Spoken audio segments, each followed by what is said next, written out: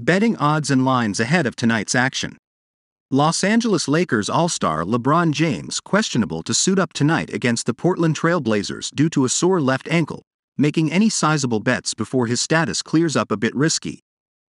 The 21-25 Lakers are just a half game behind the 21-24 in the Western Conference standings, as both clubs find themselves on the outside of the play-in tournament bracket looking in.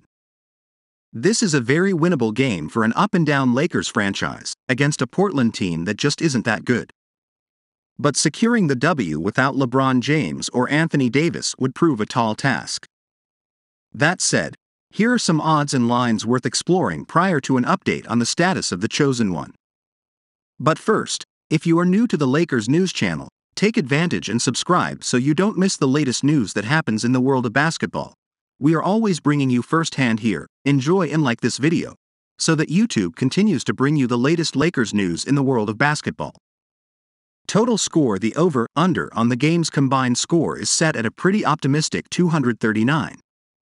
Given that the Lakers struggle to shoot from outside both with and without James, and focus on drives for generating the majority of their offense, I'd take the under here. Russell Westbrook's combined points plus assists. Brody, who has been scoring very well of late, has his spread set at 26.5 points.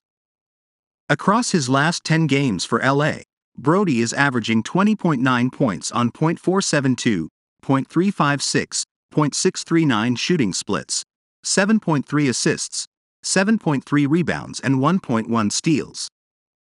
Accordingly, take the over. Thomas Bryant's total rebounds. LA's starter center has been in a bit of a lull recently, as Wenyen Gabriel has slowly taken on more minutes at the 5 spot. With his on-court time slashed, Bryant hasn't pulled down double-digit boards since January 9th. In the past 5 games, he is averaging just 5.8 rebounds in 20.4 minutes a night. The 6 feet 10 inches Indiana University product's rebounding spread tonight is 7.5. Take the under, and be pleasantly surprised if he surpasses his anticipated tally.